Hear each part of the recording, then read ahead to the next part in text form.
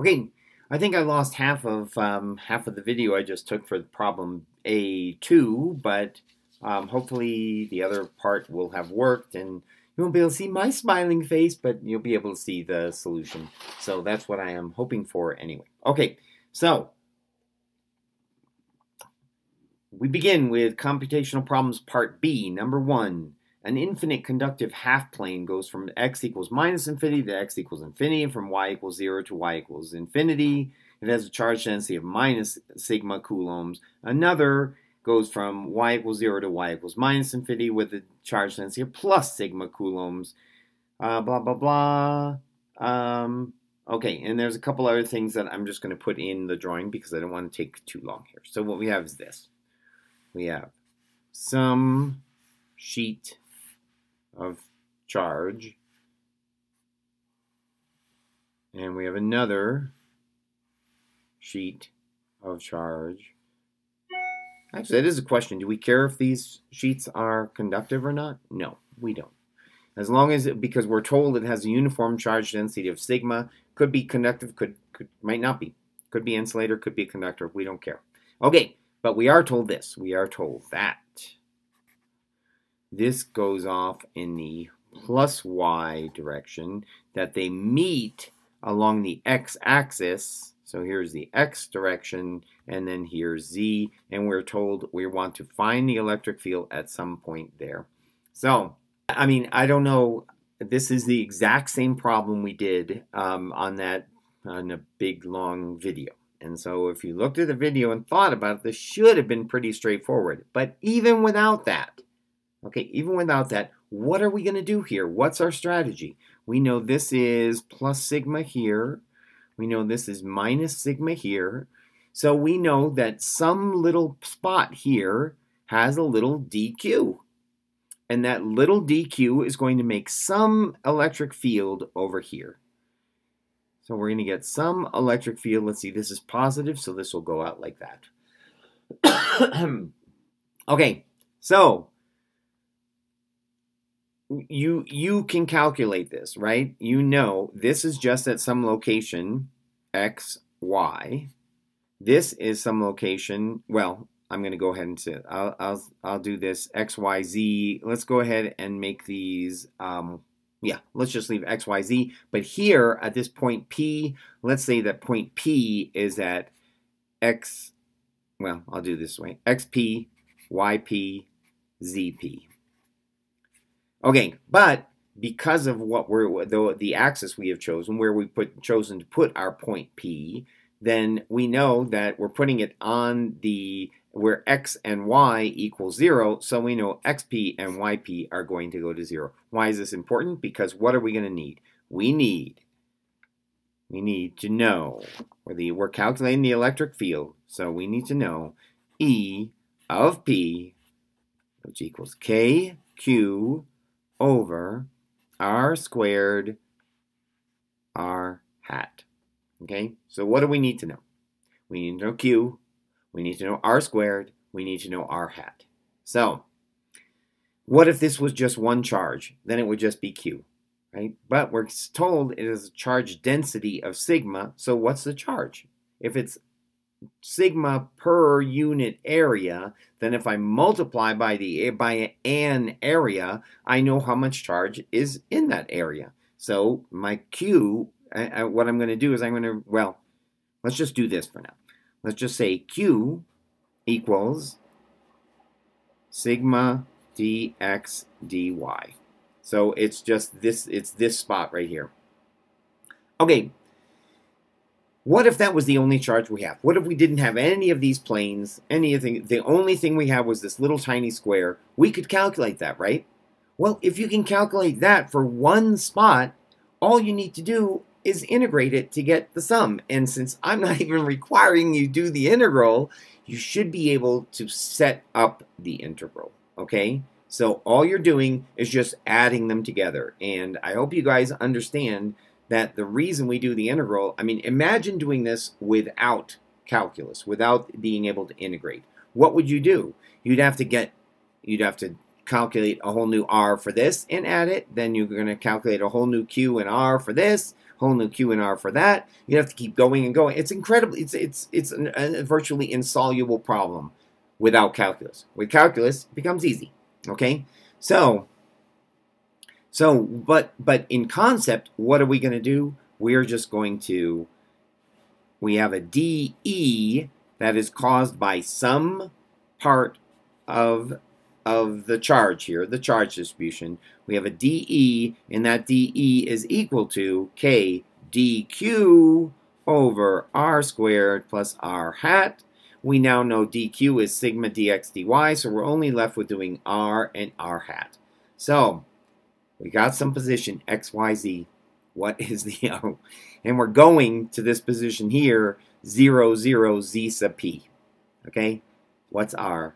It's just the square root of, I'll draw it this way, I'll write it this way to begin with, xp minus x squared plus yp minus y squared plus zp minus z squared. And this is just the definition of a distance. Now, the reason I wrote it this way is because with this as our definition of R, we actually get the direction of the vector as well. So we don't just get the magnitude, we'll get the direction. And we'll do that in just a minute.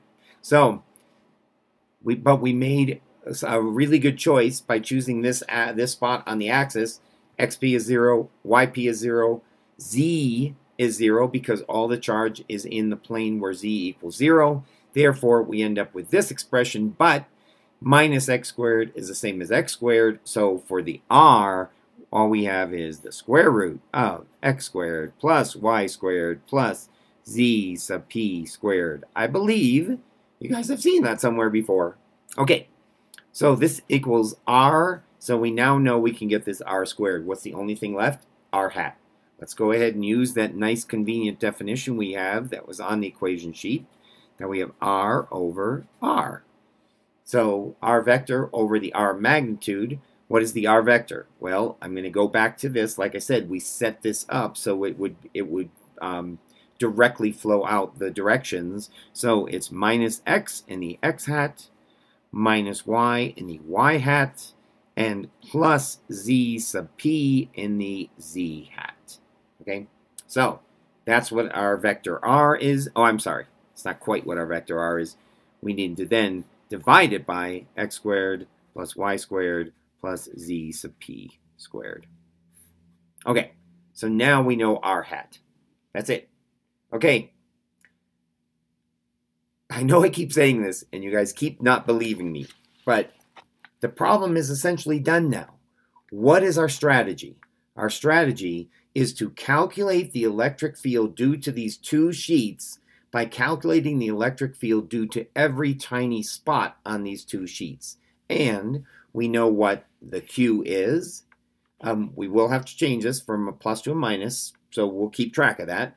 And we know what the R is, and we know what R hat is. There's nothing more in this equation, okay? That's how simple this is, all right? And I apologize. I don't mean, I mean, that's how straightforward it is. The problem is you look at a problem like this and you say, oh my gosh, that's so complicated, I can't do that. Break it down. You know how to calculate the electric field due to some charge at some location. You know how to calculate that. All you're doing now is adding it up. Okay? So, set it up like this. And then you have, so now what are we going to do? We're going to do this integral right here. And what do we need to, sorry, I didn't mean to write over that K. What do we need to do? Now we need to use our understanding of the problem a little just to set up the integrals. But all we're doing, remember, conceptually, what are we doing? We're calculating the electric field for every little bit of charge and adding them all together. So let's go ahead and add up all this one. Yeah, let's go ahead and do this and add up all this one. Okay, so what is our charge density there? It's plus sigma. So what, and now all I need to know is what area is that? Well, let's look at it. here's our x. We go positive x here. We know that this goes out to infinity and that goes out to infinity. So we're doing an integral over x from plus infinity to minus infinity. Okay? And you can just look at this picture and you see that's what's happening. Okay? Meanwhile, what are we doing with y? With y, we're going from 0. We're starting at 0, and we're going out to minus infinity. Okay? So, what's our integral going to look like then? We're going to have, and this is all we're doing now is just substituting in right here. This is the equation we're going to use for the rest of the rest of this problem. All we need to do is be careful in what we put in there. So, we're going to say, we're going to do this integral on the left easy because this is just e total. So our e total at point P is going to equal k. I'm going to substitute in our dq sigma integral from, yeah, let's do this. Let's go minus infinity to infinity, an integral of 0 to infinity of dq is just dx dy. Sorry, I'm going to do this dy dx because the way I've written it, we're going to do this y integral first, and then we're going to do this x integral. Okay, dy dx, and then, excuse me, then we're going to have, we have an r squared, which is this squared, so we just get rid of the square root, but we have one extra r in there, so as you guys have seen before, this is x squared plus y squared plus z sub p squared to the 3 halves. All right, and what do we have? Well, this is times r hat. What's our r hat? It's right here. It is minus x. Sorry, I kind of cheated because I already took account of this r here, and so I already put that into this. So all I need now is minus x, x hat, minus y, y hat, plus z sub p, z hat. And these are 3 separate integrals because they're in 3 different directions. So the 3 different directions are normal to one another, so they don't influence one another. So we just do this integral, this integral, this integral, and we're done. Okay, so I'm going to go ahead and do, let's see, what one are we going to do? Let's do this integral first. Okay. Is that the one I want to do? Maybe I want to do the x one first. Yeah, let's do x first. Sorry. So we're going to do this x integral first. So what is that? We have k sigma. In the equation sheet, you notice it doesn't matter what order I do this. So I'm going to flip the order around, and I'm going to have 0 to infinity. I'll go ahead and pull these out. I know you guys at some point were talking about how putting the differentials out here made things clearer, but as long as you're clear in your own mind, you're okay. Well, and in my mind too when you write it down. All right, I'm going to go minus infinity to infinity. I have a minus x hat, or excuse me, a minus x, and I have an x squared plus y squared plus z sub p squared, and I have that to the 3 halves, and Okay. All right, and this is in the x hat direction. So there is my e sub x for, I'll say e sub x 1, because that's only half. That's this side. We're only looking at this side over here. All right, well, let's just look at that and see what's going to, oh, I'm sorry. I told you I was going to write these, and then I didn't. So this is dx dy. So remember, what we're going to do is we're going to do this integral before we do the other one. And let's just look at that. It's going to go from minus infinity to infinity. This is an even function right here. It is an even symmetric function, which means it has the same value for x, for any magnitude of x. Either negative or positive will have the same value. This has the same magnitude, but it has the opposite sign. And so, when I go from minus infinity to infinity, for every spot that's out here, I'm going to have another spot that's equivalent over there, and they are going to cancel one another out in the x direction. And so I can look at this integral and say, I'm not even going to bother. I'm done with that. it's going to be 0. Okay, another thing I could do, I could look at this.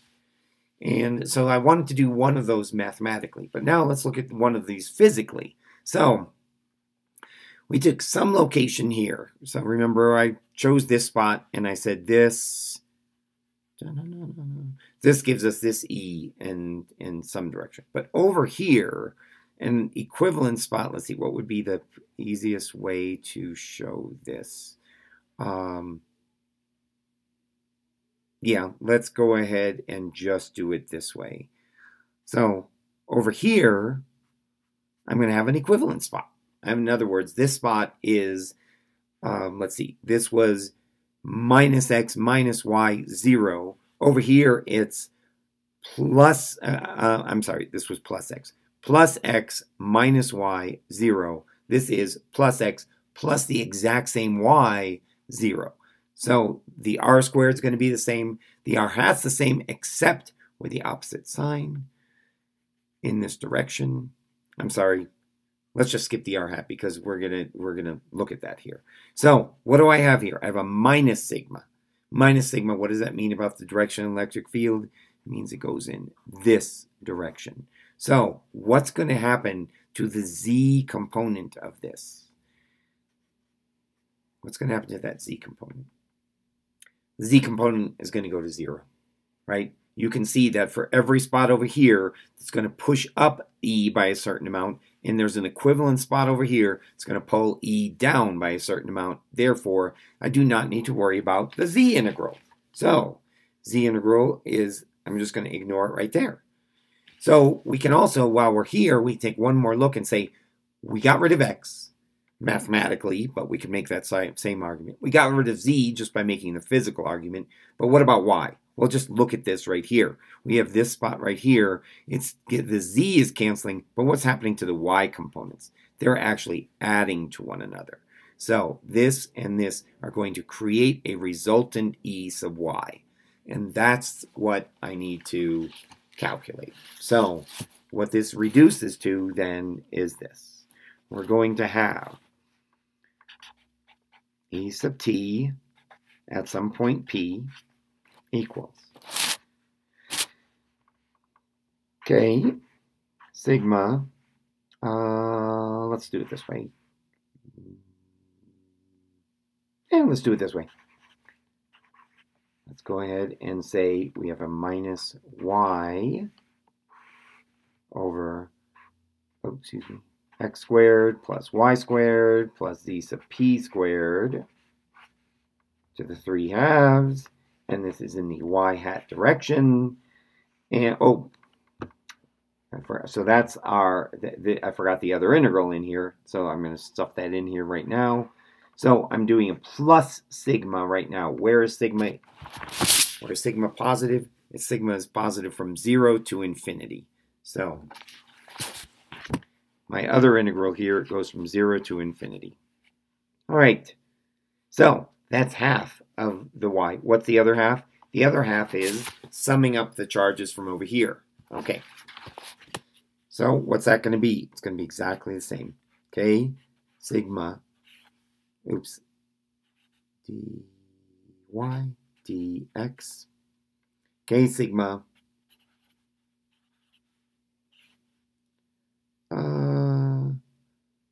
Yeah, let's go ahead and do it like this. All right. Okay, I'm doing it this way, but we're going to fix it in just a second. Okay, so this is exactly the same integral that we have here, except for one thing that I have that I've yet to take account of, and that is it's not plus. What's the sign of the charge over here on this side? The charge is negative. Okay, so I need to put another minus sign in here, which is going to make that plus. Okay, now we can look at this mathematically and we just say, okay, from 0 to infinity, we're going to get a negative number. This is going to add up. We'll have some negative number here. From, yes, from 0 to negative infinity, this is going to add up, and it's going to be some negative number here. Yeah, I'm not sure. Something. Oh, I might have done these in the wrong direction, but it doesn't matter. In other words, this might have been from infinity to 0, and then from minus infinity to 0. But we're going to ignore that, because what do we know? We know that these are going to have the same sign, whatever that is, and yep, we know these are going to have the same sign, so we know these are going to add to one another. So we're just going to make sure that that happens. Yeah, I played a little fast and loose with that, but that's all right. Okay, and then this is it. You're done. As far as I'm concerned, you get full credit if you get that. If you want to, however, you can go ahead and look at this and say, well, this is, I'm going to do this y integral first, and what is this? This is minus, well, I'm going to go ahead and take a minus outside here. K sigma integral of 0 to infinity. I'm just looking at the y integral now, so this is going to be y squared plus something, which I'm just going to call alpha squared to the 3/2 y hat dy. And then on your equation sheet, you saw that this is, I think it's 1 over the square root. Oh, where do I have it? Oh, 1 over alpha. Yeah, so 1 over the square root of alpha squared. So this is going to be 1 over alpha. And I'll go ahead and do this once again. I was not asking you to do this, but just so you guys see it again. Minus K sigma. This is now, and now I'm putting back in the fact that this is a double integral, and that I have yet to do my minus infinity to infinity of, what was this answer? This answer right here is 1 over alpha. So I'm going to put 1 over alpha inside this new spot. Put 1 over alpha in here. But what is alpha? Alpha is x squared plus z sub p squared. Okay.